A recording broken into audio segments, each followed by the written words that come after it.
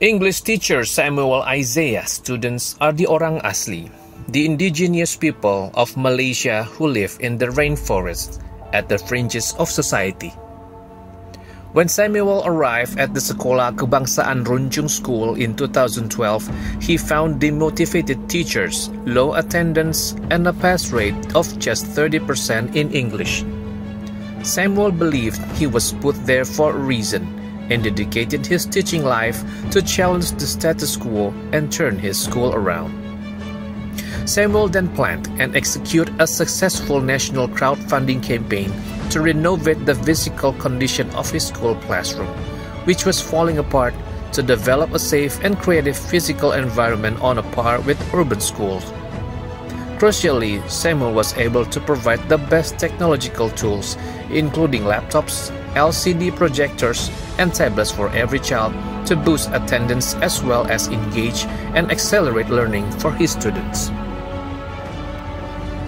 Samuel introduced many innovations to inspire his students to dream big and crucially connect them to the outside world, including an email exchange project called Asli ePal, where they communicate in English with adult volunteers all over Malaysia and overseas.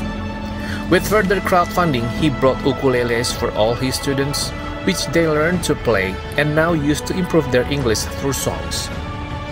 All these efforts and many more paid off.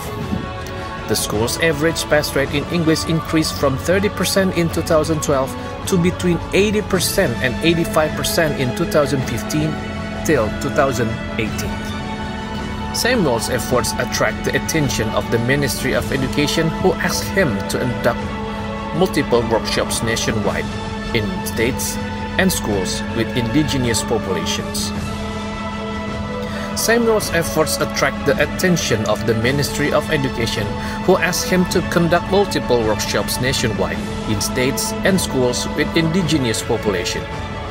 The ministry also developed videos of Samuel's interventions to be scaled and replicated in the indigenous school as well as in urban and regular schools.